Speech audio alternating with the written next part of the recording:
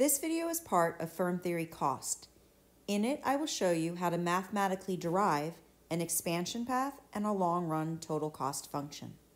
A firm's long-run cost function shows the relationship between the minimum cost of production and output. This function is derived using input demand functions. That is, to derive long-run cost, you first need to derive input demand. The cost of labor equals the price of labor, called the wage rate, times labor demand, and the cost of capital equals the price of capital, called the rental rate, times capital demand. Long-run cost, or the total cost, is then equal to the cost of labor, W times L, plus the cost of capital, R times K. Let me show you an example. Consider the example of the following Cobb-Douglas production function. For this function, let's derive the long-run total cost equation. Again, to find long-run total cost, we need to add up the cost of labor and the cost of capital. The cost of labor is the price of labor times the labor demand function. The cost of capital is the price of capital times the capital demand function. So, first we need to derive those input demand functions. To see how we derive input demand for this specific Cobb-Douglas production function, please watch my video called Input Demand Mathematical Derivation.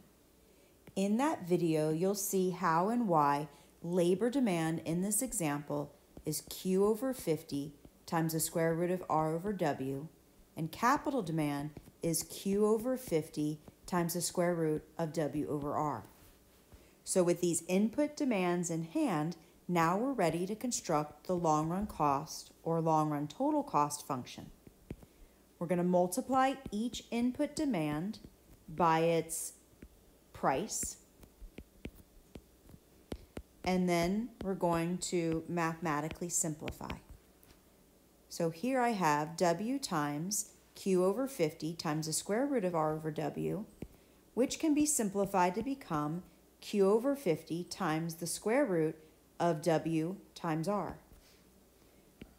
The cost of capital can be simplified to become Q over 50 times the square root of W times R.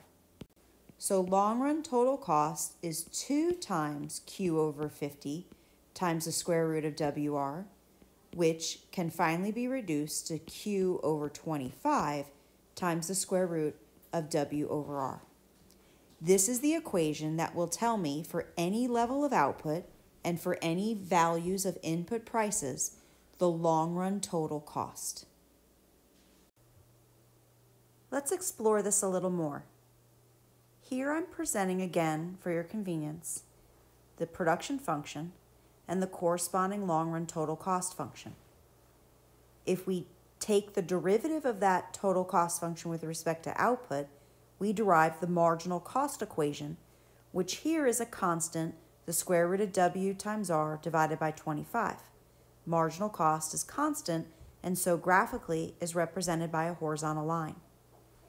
Average total cost can be calculated by dividing the long-run total cost equation by Q, which here would give me the same value as the marginal cost. Average total cost is also constant and equal to the same horizontal line as marginal cost. Why is that?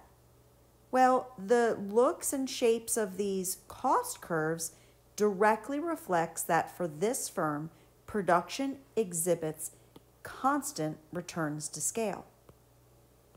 Constant returns to scale, remember, means that when the firm doubles its inputs, output exactly doubles.